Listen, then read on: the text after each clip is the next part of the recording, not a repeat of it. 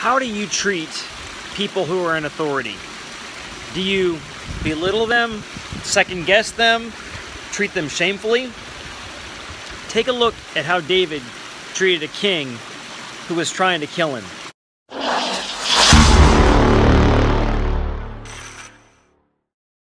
In 1 Samuel 24, David's on the run. He has just escaped Saul because he had to go fight the Philistines. And now after Saul went and fought the Philistines, he was free to go back and find David. And he hears that he's in the wilderness of En-Gedi, and so Saul takes 3,000 men to the wilderness of En-Gedi. And there's all kinds of caves in there. There's a lot of good places to hide.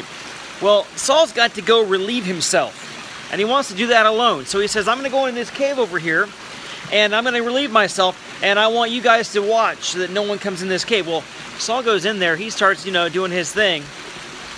David was in the cave. All of David's men were in the cave, in the dark.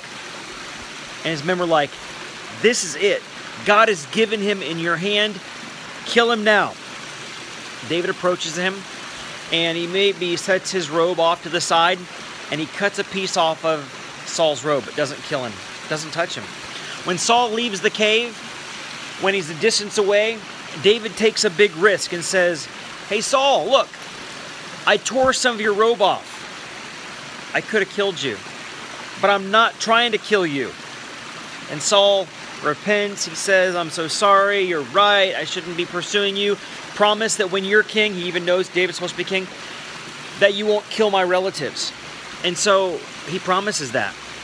Interestingly enough, David goes back to the cave and Saul goes home.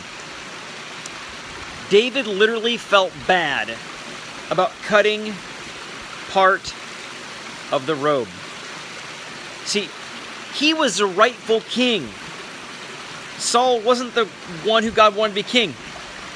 But he says, I'm not going to touch God's anointed.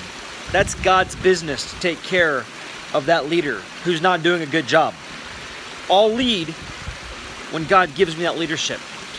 And that's so opposite of what most Christians think. We think, well, I know better. I could do a better job.